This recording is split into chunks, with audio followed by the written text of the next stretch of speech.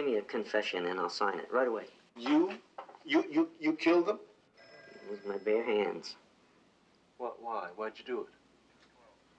Hostility. Well, my personal life doesn't have anything to do with this. Believe me, Mr. Copperman. You know, look, you be careful now, because I'm very sensitive on certain subjects. Well, naturally, I wouldn't bring it up if it didn't bear on the case, but you're a midget. Lots of people are midgets. But the very few witnesses we have claim that he was of normal, What I mean to say is he was taller than you. You see how I fooled him? I'm a master of disguise. Have we, did you talk to me several times on the telephone? Yes, right.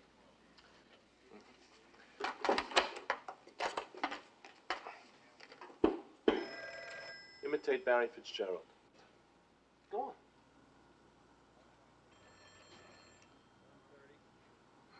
on. Sure and begorra. Faith and begorra, it'll be all right, son, if you just come to confession regular. That wasn't very good. Wait. I can do W.C. Fields. I went to Philadelphia once. It was closed. It's terrific, huh?